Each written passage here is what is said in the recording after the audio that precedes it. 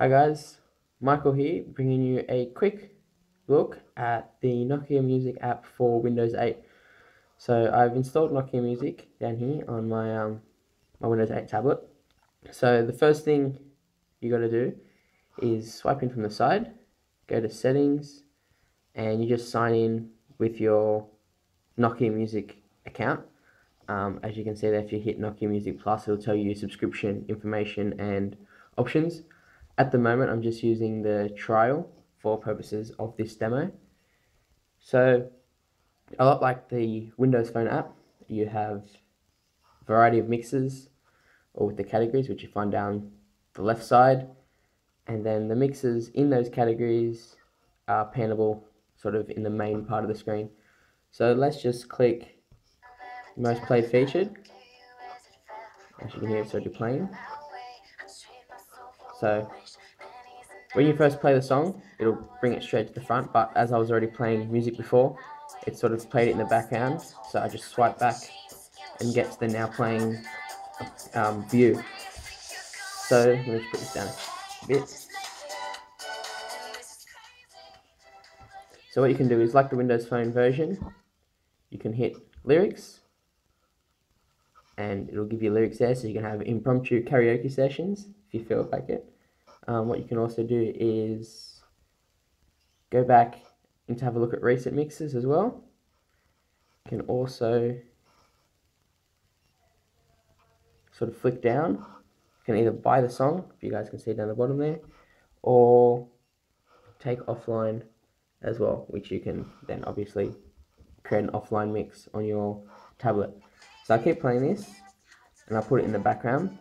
As you can see there, it's got a live title of the artist. I believe it'd be the actual album, and in a second it's gonna come back and work. It'll actually show you the title. As you can see up there, it sort of gives you like the notification banner. Yeah, there you go, the title came back and the mix that's in. Also comes up with when the song will change, it'll give you like a little notification pop-up banner there that says obviously what the next song is that you're listening to. So it's pretty good. It's essentially the Nokia Music app for Windows Phone 8, but obviously a Windows 8 version. So feature-wise, it so far has seemed to be exactly the same. Obviously, you've got My Music as well if you want to listen to your own music through the UI of Nokia Music. Create your own offline, that sort of thing. You can search, obviously, using the Charms menu.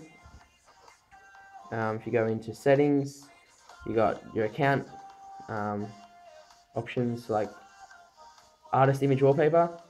So if I lock my tablet, okay, that didn't work. But as you can see, there's also a lock screen icon.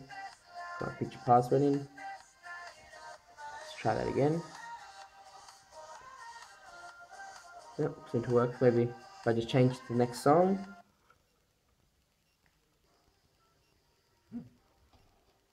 Let's try this.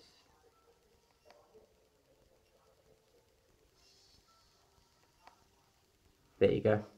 So it's obviously updated in correlation to the song that's currently playing.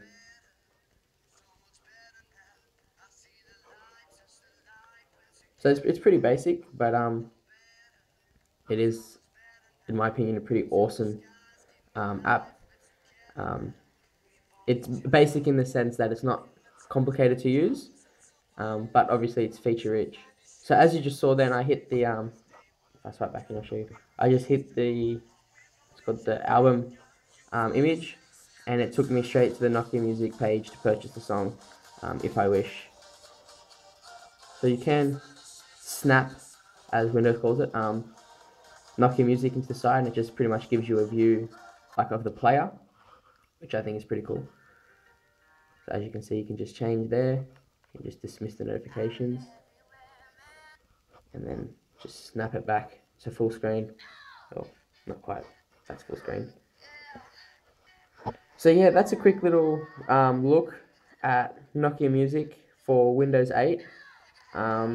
Let me know if you have any questions. I'll hopefully try and answer them if I can.